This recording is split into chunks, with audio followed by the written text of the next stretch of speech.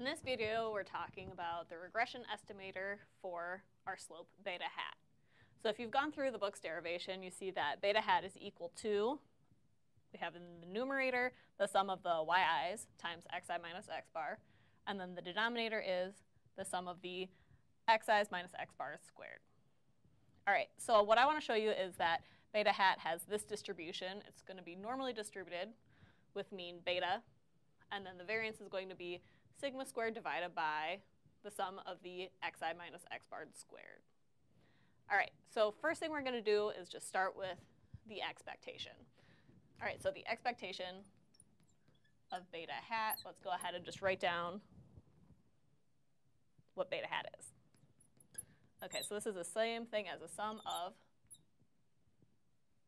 I equals 1 to n yi times xi minus x bar, and then we divide by the sum from I equals 1 to n of the xi minus x bar squared. Okay, so maybe this looks intimidating at first for a second, but remember that the x's are constant, right? So we have constant up here, constant here. Let's pull out all those constants from the expectation. So we have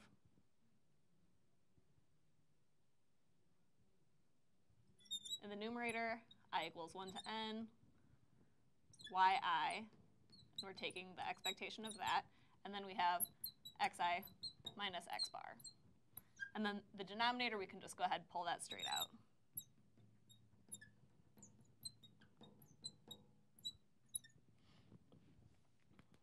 All right, so now at this point, we have just one expectation that we're worrying about, but we know the expectation of yi is just alpha plus beta xi. So let's recopy this. So we have a sum, alpha plus beta xi times xi minus x bar. And then in the denominator, we have a sum, I equals 1 to n, xi minus x bar squared. All right, so at this point, it's going to be helpful if we just introduce a little piece of notation just so that we can make some little substitutions. So let's let gamma equal alpha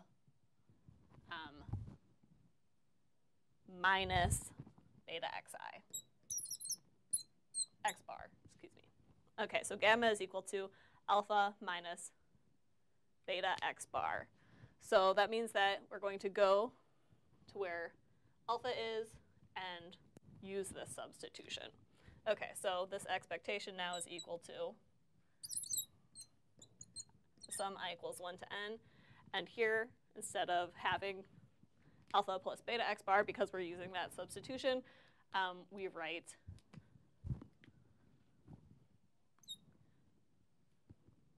gamma plus beta xi minus x bar. And then we still have this xi minus x bar piece. And the denominator is staying the same.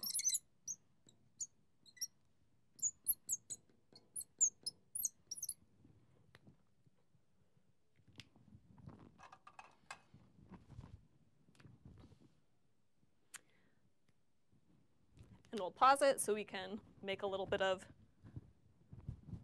space.